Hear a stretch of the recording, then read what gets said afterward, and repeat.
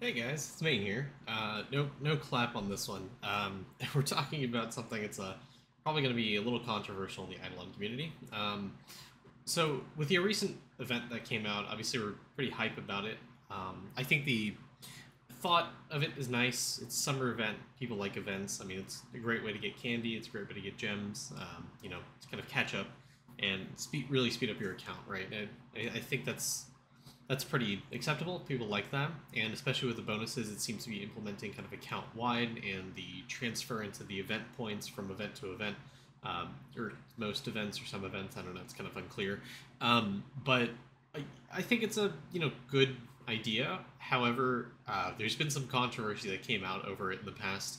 How long has it been? It was Saturday streams about 2 days ago, past 48 hours or so. There's been some controversy surrounding it, and I thought I'd spend some time and make a video discussing it. So I won't be. There are certain people in the Idleon Gen chat and in my Discord who brought up the. I don't know what else to call it besides deception regarding the drop chance of getting golden oysters from the coolers. And as someone who, me and myself, I spent money in the game to, test it out, and I spent it on stream, and I didn't get a whole lot of event points from it, from getting the coolers, that is. I'll swap over to Idleon Gaming so you guys can see exactly sort of uh, what I did in the gem shop. So I bought all the coolers. I bought, I think, 15 or so golden oysters. I can buy another one right now. I probably will. And it was stated in the Discord by Lava that the coolers have a 2% chance to produce a golden oyster. Let me get the exact verbiage here. I don't want to misquote him. Actually, I have a whole thing I'm actually going to talk about here.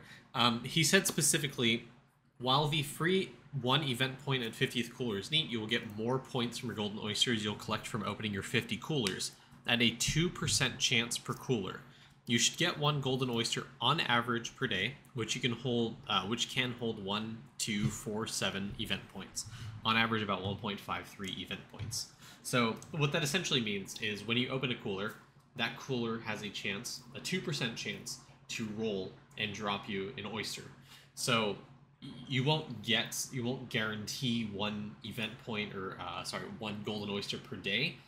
It just means every cooler you have has a 2% chance. So there's variance in there. You may not get one. You may get one. It's very RNG gated. I've seen people buy out the gem shop, get a bunch of golden oysters, and finish the event. Whereas I, on the other hand, spent gems on 15 golden oysters and all the coolers, and have done almost 3 days of this event, and I barely have one of the things in the event. I'll go ahead and jump over to the town in World 1 so you can see what I purchased and how many event points I have. But I definitely am not close to finishing this event. And I'm a little peeved about that. Call me entitled for that. I'm okay getting that title for someone who dropped money in the game, doesn't have all the boost for it. But there's a bigger issue at play. That's why I'm mad. I'm not necessarily mad that I don't get it, because I understand variance, I understand RNG. That's not the part that peeves me. But the part that peeves me is this controversy right here. Lava has specifically stated it was a 2% chance per cooler. There are people who do scour the code of Idleon, and they did verify in the code of the game that it's not 2%. And Lava's been reached out to about this, being what seems to be kind of radio silent on the matter. The code doesn't say 2%; it says 1%. I saw someone posted the actual code in Idleon Gen chat. It basically it generates a random number, a float between 0 and 1, and if it's higher than 0.99 or 1% chance, you will get a golden oyster. So it's not 2%, it's 1%. It's literally 50% less chance of you getting it, which makes the variance even higher, as far as I know. So, again, I'm not a statistician or anything, and I don't deal with the code, but based off of my kind of small understanding of coding, I think it's fair to say that this is deceptive writing and deceptive marketing on Lava's part, and he needs to address this, because I'm guarantee you I'm not the only one that spent money on gems during this event, and I'm kind of concerned people are going to take this to an even more extreme route than I'm taking it, and that there's a lot more. Essentially, it amounts to almost false advertising, and I think it's just bad PR that he hasn't responded on this yet. Honestly, he's issued a correction about this, again reinstating that there's a 2% chance per cooler, but the code seems to, and multiple people have confirmed looking at the code and coming to the same conclusion, that there is only a 1% chance as opposed to 2%. And while it is a small number, again, it is a 50% reduction of the drop rate that he is stating, which heavily impacts the variance as far as I know. So it's bad. And it needs correcting, honestly. I note two people in the Idleon Discord kind of going back and forth about this, and mentioning it. Someone even went so far as to create a thread talking about it, but it's misinformative and it does a disservice to his people, and it's one of, I suppose it's one thing in a long string of controversies in Idleon, and I think this is. Some people are comparing it to pet companions. I don't think it's that extreme, but it is an issue nonetheless, and I wanted to use my platform to talk about it.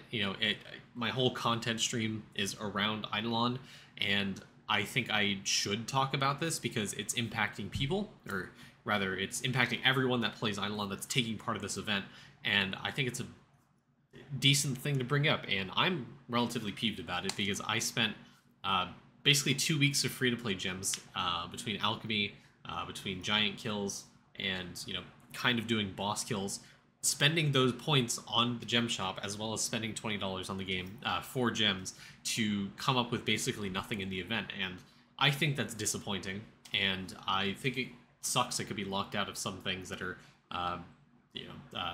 account-wide that I might miss out on for the next few months or so. Again, that's kind of entitled coming from me, but again, I think it's controversial, and I think it needs talking about because I know a lot of people don't actually browse the Discords or get engrossed in the controversy, but just know as a PSA for everyone that does play the game that there are, I suppose, issues with this event, and I think needs to be better managed by Lava. So this is a little call to attention.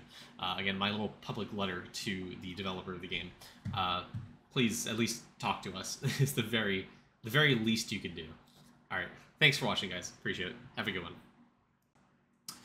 Real quick thing I want to add at the end of the video. I did reach out to these two people that did mention sort of the raw code as well as the information that I did reference in this video. I haven't gotten a response because, well, relatively, I mean, I'll be fair, it's been only 30 minutes since I reached out to them. I didn't get a response, which is fine. Their lives, they're probably in different time zones than me, so I didn't get a response from them elaborating further on the code, so I kind of went off my gut here. But based off of what they're saying in the the images that I took, I think it's pretty cut and clear that they think and seem to reach a consensus on that it's only a 1% drop rate, so I felt it was fine making the video. Now, as to regards, I did have concerns that these people might get, I suppose, disposed of in the Discord, and I don't think that's going to be the case. I think, again, I do want to call out, I think that would be petty, and I don't think that would be healthy towards the game because these people are very affluent and important in the Idleon community, so I think they have enough political capital to survive. And again, it's just great resources to reference as part of a broiling controversy in the Idleon community. However small it may be, I think it's relatively huge of an issue, enough to bring it to attention to a public platform. Anyways, thanks guys for watching. Really appreciate it. Have a good one.